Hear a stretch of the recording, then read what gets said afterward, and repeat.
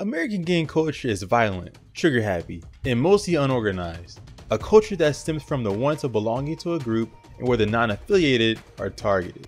Then you have the gangs in Tokyo Revengers, violent, rebellious, and revolutionary. Middle schoolers?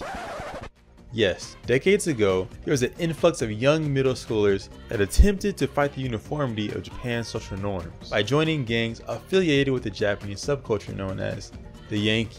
In the anime series Tokyo Revengers, many of the questionable acts of the Toman gang are actually pulled from real-life occurrences, as the mangaka announced that he had too been a young gang member of the gang back in the 2000s, rumored to be the Black Emperors thanks to the Reddit post made by user Shu49.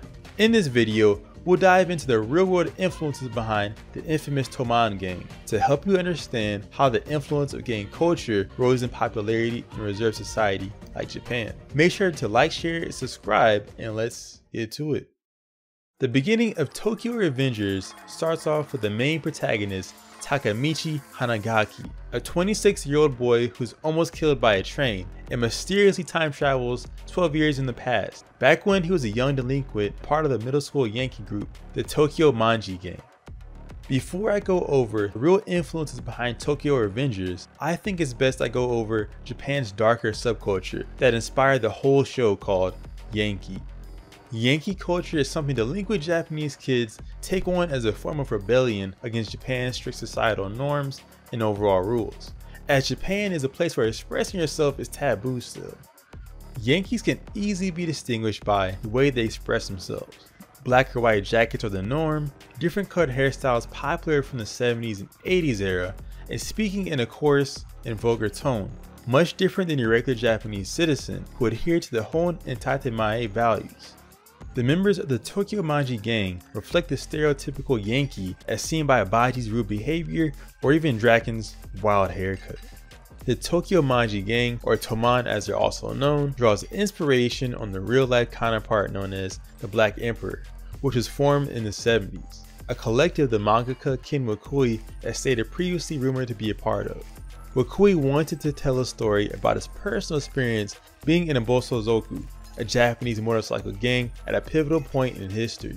Of course, just minus the time travel part of this anime, as its inclusion was a simple plot device to be able to set the story in the past, where his experiences were most relevant.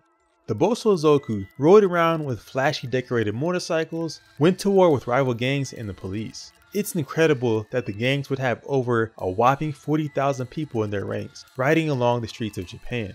The Black Emperors in particular started off as a popular activist group during the Vietnam War.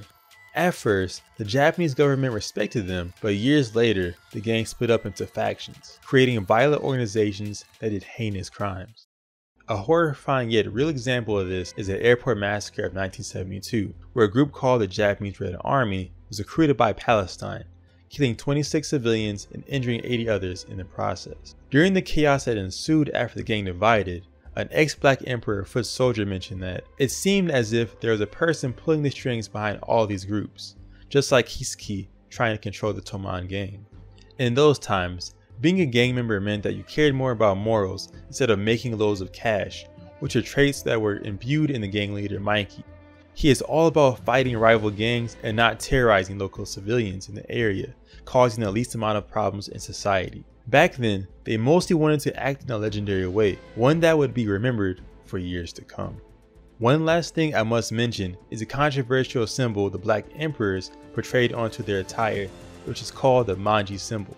The Nazis used this symbol for their evil regime years ago, but the Japanese people have put this symbol on Buddhist temples to attract luck, peace, strength, and overall prosperity, as Japan uses the symbol in both directions. If you watch Tokyo Revengers on Crunchyroll like me, then you're probably wondering, when did they put this in the anime? In actuality, just know that the symbol was censored because the symbol is highly controversial no matter what direction it's pointed in. It's sad that the symbol has a negative connotation in many parts of the globe, so it was taken out to prevent any kind of outrage from different groups that may watch the anime. Alright, so if I missed any important topics that inspired the creation of Tokyo Revengers, then post it in the comments so we can discuss it further. This is June signing out, and peace.